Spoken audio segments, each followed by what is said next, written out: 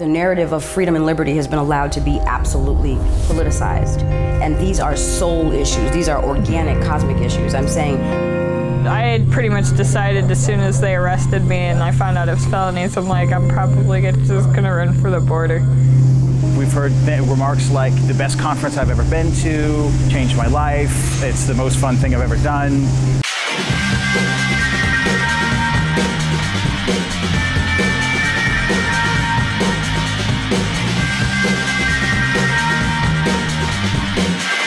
From Acapulco, Mexico, this is Anarchast. Hey everybody, welcome to another edition of Anarchast, your home for anarchy on the internet. I've got a great first-time guest coming on. It's for a documentary that I think's been kind of being filmed for a couple of years now. It's been at least a year, I think. And it's Todd Schramke of the Stateless documentary. If you haven't seen it, at least the trailer for it, because it's not out yet, you should check it out. In fact, let's play the trailer right now, because it's really good. I had pretty much decided as soon as they arrested me and I found out it was felonies, I'm like, I'm probably just gonna run for the border. Do you agree that Mexico is a failed state, but that's why you like it? I actually think it's good if all states fail. I don't want any government. when I came to Acapulco, it was the first time for an extended amount of time that I was free of my story. I was free of my narrative. But it's the clipping of wings, it's the silencing of your voice. Those are the things that pointed me, to anarchy. We're anarchist unschoolers. Our kids don't go to school. I would sooner send them to a porn set than I'd send them to a public school. Wow. You were in Acapulco with me the last few days, the fourth most dangerous city in the world. It's not that dangerous, not that crazy. I would take 100 of the police here to 1 of the blue in the States. Because there was this piece of parchment and there were these buildings and people with wigs and all these things happened and ta-da, they have an exemption from morality. That really is cult mythology. We've heard remarks like, the best conference I've ever been to, changed my life, it's the most fun thing I've ever done. It's grown in interesting ways. Like this year, the first couple of days, a lot of the people I was talking to were saying, are you here for the Bitcoin conference? And I'm like, I guess sort of, but I thought it was an anarchy conference. If we're going to create a better world, populating it with intelligent, awake little people that are built up in peace, family-oriented environments, we're not going to have these crazy lunatics wanting to run people around and tell them what to do. If this community manages to accumulate wealth while being a beacon for a voluntary society in such a beautiful location, then I think we'll be able to attract more and more people. It seems to me like most people that would come to Acapulco have a decent amount of rejection of like the current American culture, whereas like a lot of the community is kind of like trying to live the American way, just cheaper here in Mexico. The narrative of freedom and liberty has been allowed to be absolutely politicized. And these are soul issues. These are organic, cosmic issues. I'm saying, is there a limit to the sacrifice that you're willing to make to fix the broken world? The limit is not breaking them, right?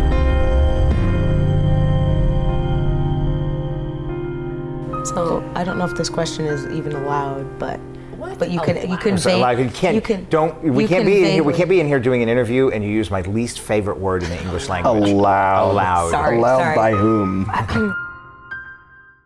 So as you can see, looking really good. And what they plan to do is actually to add a lot more to it, and actually want to do a little bit of crowdfunding. And we're going to talk to Todd all about that to finish off the project. But Todd, before we get started, I see you're coming in there from California. First question I have to ask you though is, how did you become an anarchist? Yeah, it's an interesting question to ask, actually. Me being here in Oakland, I think absolutely most people around here would have a very different idea when you say anarchist. So I'm a little bit hesitant to even identify that as that around here, because everyone thinks of the typical black bloc protester. But my origin goes back to, I would say my father was a sort of Bill Buckley kind of small government Republican. And I was kind of always raised with the idea that taxation is theft. So that was never something that I really had to learn. But for some reason, he always just kind of stopped at that. And then everywhere from there, it was like, okay, but we still need a government for all that. So I eventually, as a teenager, saw some flaws. Maybe, I don't know, him voting for George W. Bush didn't really seem totally consistent. And I started getting into punk rock, which kind of gave me this other anti-authoritarian angle. But everywhere in there still seemed like it was falling short. You know, these punk bands tended to talk about, anti-authoritarianism, but at the same time, they were going out and getting people to sign up for Punk Voter at shows and trying to get people to vote for Democrats. Always as, they framed it as this platform of opposing the existing establishment, but then they still wanted to participate in the game.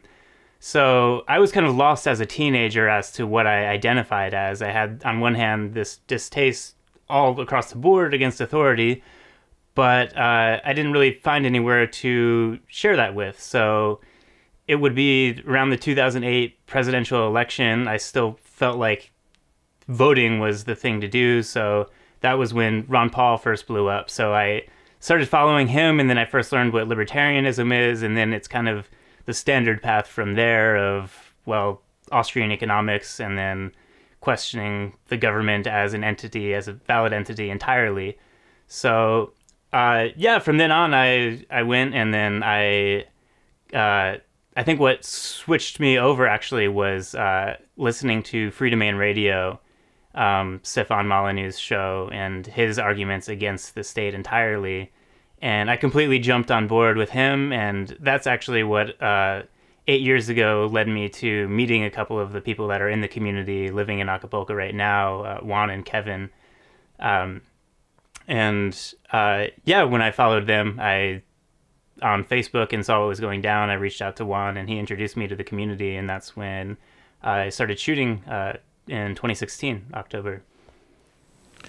That's great. Yeah, I thought it had been a few years. I remember seeing you talking about this a couple of years ago. So it's been in process for a couple of years, and you've got it quite developed. But it looks like you want to actually advance it even more now, and you want to come back to Acapulco and do it again and get more footage and things like that, which is great. I fully support it, and I'll definitely be donating to your crowdfund after this goes live, putting in my part, because I think it is actually quite important that we get some of these stories out there, because everyone gets all the television programming all the time, which is just absolutely horrible and just propaganda. And they rarely get our kind of side of the story. As you mentioned, there in Oakland, if you just said, hey, I'm an anarchist, a lot of people would be really confused, be really upset, because they don't hear our sides of the story. They don't get put out on the mainstream media. So the more that we can get these sort of out in documentary form, which who knows could end up on places like Netflix, which could end up on places like people watching it on airplanes and things like that, or who knows what way people could get it, but it really helps to spread at least our side of what we're trying to talk about, which we just totally get raped on in the media. I was just watching one thing with, I guess there's a town, I'd never heard of it, in the U.S., in California, in the Sonora Desert, called Slate Town or something like that. Have you heard of this one? I'm not sure. What is that? It's called Slate Town or something. I'd have to look it up. But the point, I saw a video for it on Facebook, and it went, this town is the last free place in America, and basically it's just like it was a deserted old military base, and a bunch of mostly homeless-looking people kind of ended up living there. Yeah, Slab City, I think, is that what it is? Slab City, that's what it was called. Yeah, so I'm watching it, and they go, this is anarchy. And then they talk to a guy, and the first thing they put in is, yeah, you could get shot if you come here. And then the next thing they said was this woman going, yeah, if you don't watch your stuff, everyone will rob it because there's no laws or whatever. And it was like, they made it look, I don't know what Slab City is like. I've never been there. I actually don't really want to go there from the looks of it. But, they just made it look as horrible as they possibly could. It's just a bunch of homeless guys living there. And actually, most of them seem pretty happy. But they tried to just, make it look as, that's what the media is for, is to basically put their viewpoints into things and make it so, anarchy is really bad. It's really dangerous. So I'm really excited for your documentary to come out, and hopefully lot of people support you. We'll talk about the crowdfunding for it. But maybe you could talk about how, were you a filmmaker before, or is this your first attempt at it? And then get into some of the process of making the film and how that's been for you. Yeah, I started making videos when I was 12 years old, just recording stuff with friends. And then eventually when I was 18, I was good enough that people started paying me to do video production. So I've been doing professional video production for over 10 years and doing some documentary short films.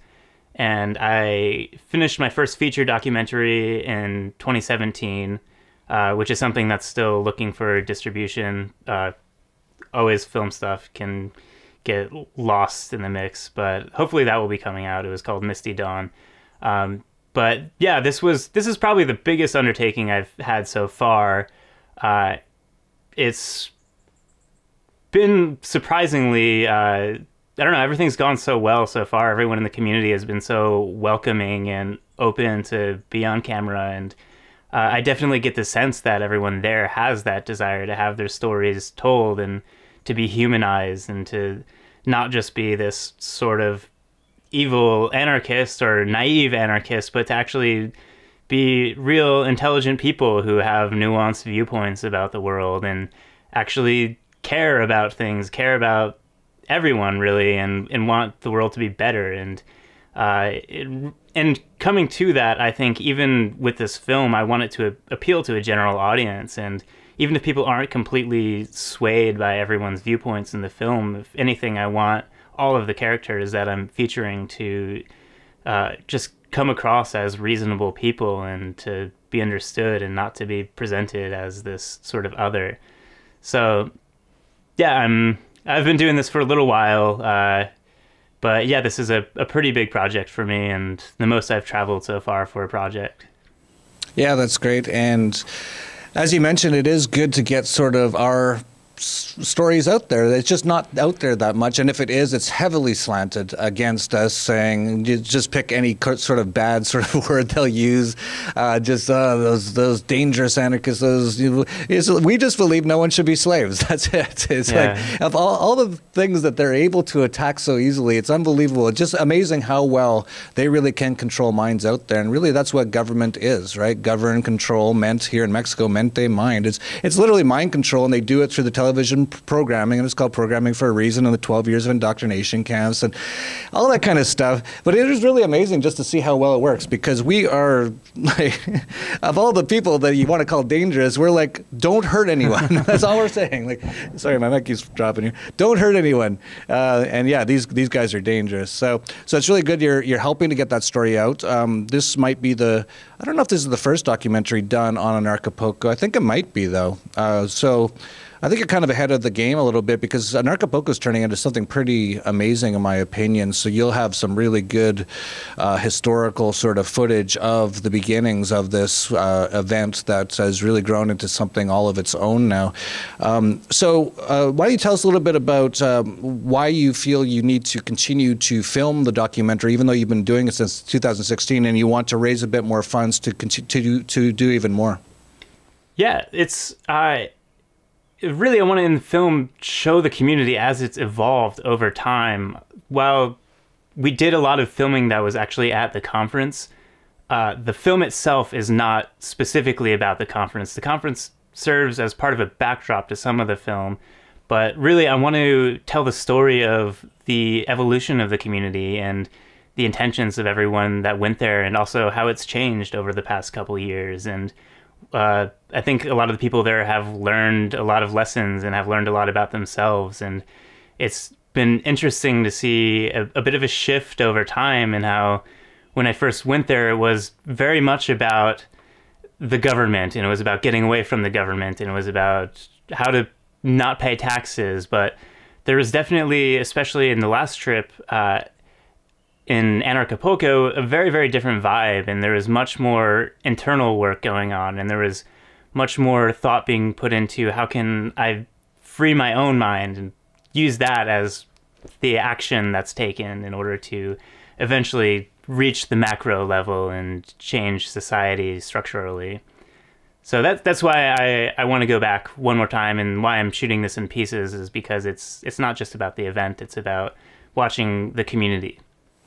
Yeah, absolutely. And it is really interesting. For people out there who don't know, I had no intention of making Acapulco into a place where a lot of anarchists go to. I'm here. I started a conference here because I thought we had a need for an anarchist conference, but there really was no intention to have some sort of community here. That's never been anything I've ever really talked about or anything. But over the years, as Todd knows, many people have just sort of come down for the conference and just stayed afterwards. And I don't know how many there are now, Todd, but I've heard estimates. I see like a new person almost every week now just sort of pops up and they just show up. You see them in there. We've got a TDV group, by the way. If you want to maybe get into the community more, it's just look up on Facebook. TDV group Acapulco and you'll find it. Yeah, I see people showing up all the time. So yeah, it's really been changing and it's really been interesting as far as a community kind of goes.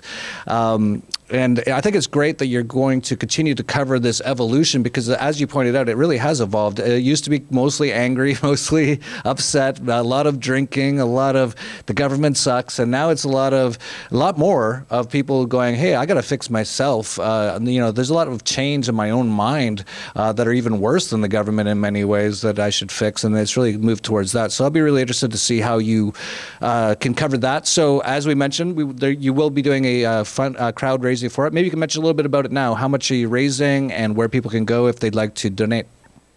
Yeah, so our basic number we're trying to hit right now is $10,000 US.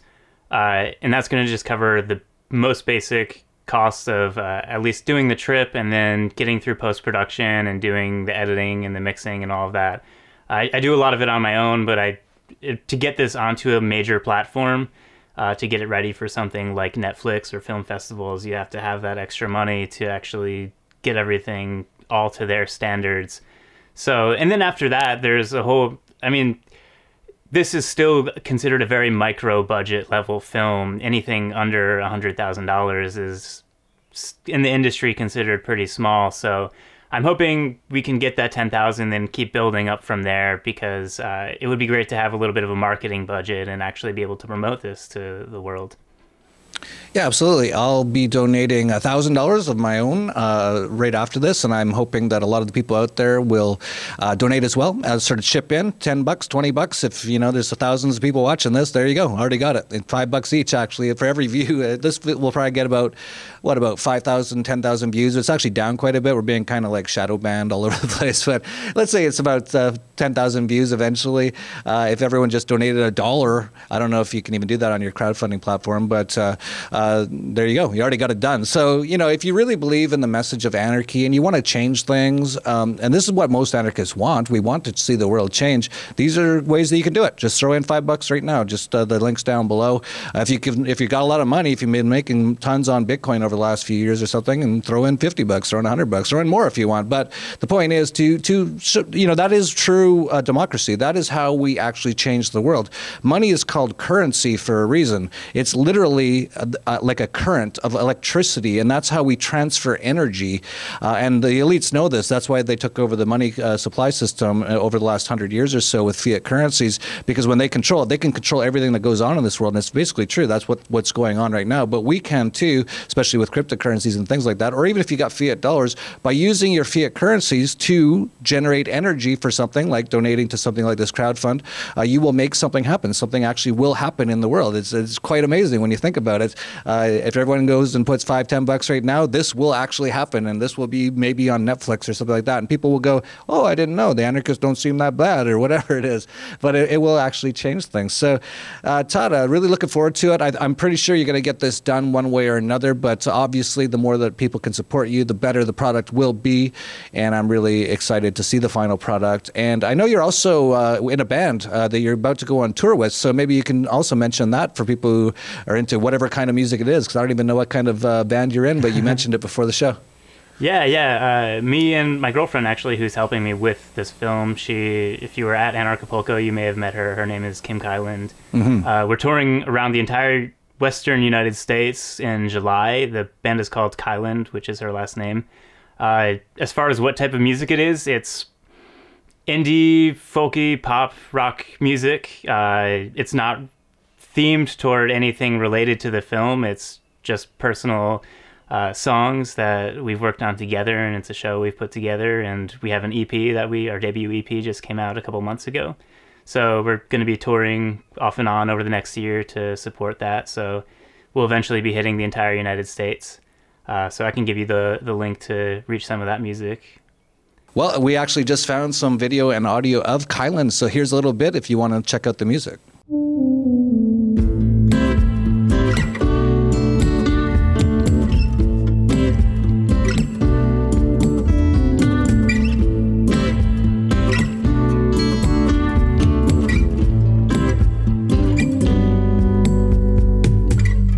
Did you knock at my door, or was I just the wind? Feels like I've been here before, but this time it feels different. I'm in control. I'm in control. I'm in control. I'm in control. Did you not get enough affection growing up? You need it from me. I cannot make enough love for both of us. I'm working on me. Make your own magic. Make your own magic. So that's great, Todd. You and your girlfriend will be on tour, and where can people find out about tour dates for your tour? Best place is probably on Facebook at facebook.com/KyllandMusic or on Instagram at KyllandMusic.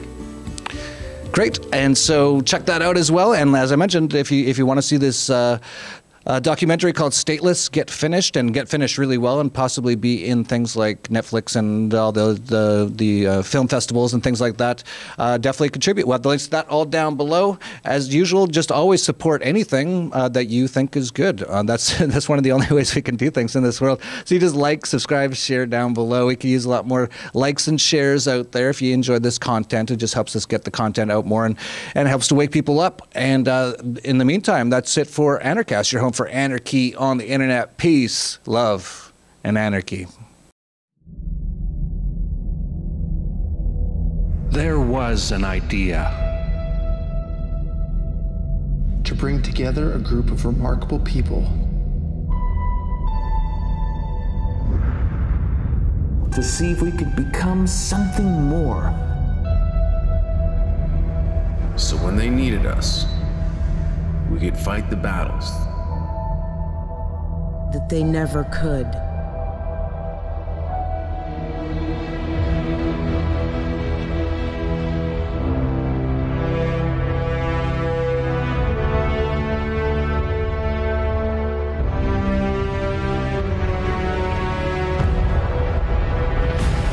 In time, the state will know what it's like to lose. To feel so desperately that it's right, yet to fail all the same. Dread it. Run from it. Freedom still arrives.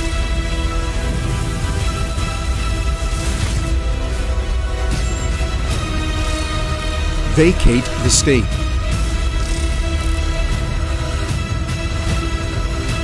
Engage all the speakers and get this man a microphone.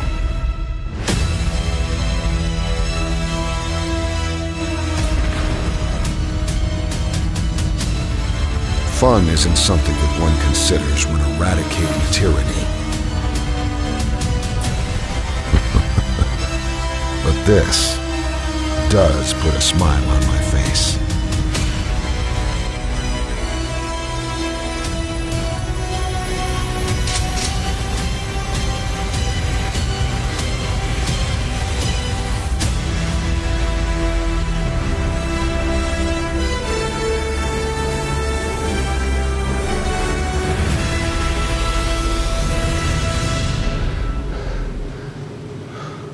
Who the hell are you guys?